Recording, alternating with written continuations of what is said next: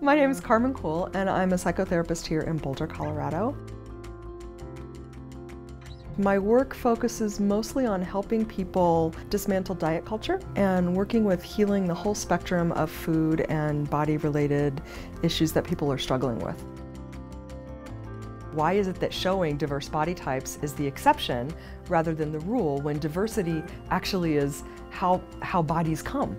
Marketing can uphold images and ideas of what's considered ideal and what's considered acceptable.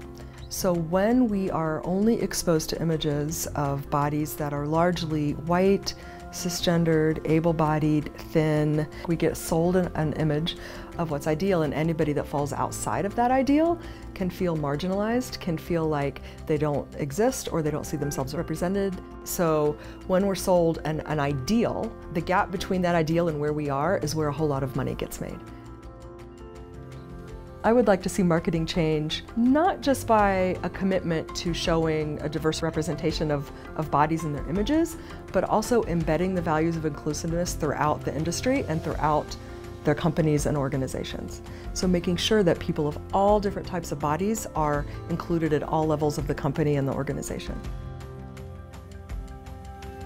I think sometimes it can be easy to fall into this idea of thinking, what difference can my voice do, or what impact can I have? And we forget the power that happens when we come together as groups of people and as communities, and we can use social media campaigns to ask companies and actually demand that companies represent all of us, and that we can actually affect a whole lot more change when we're willing to step in there and do that.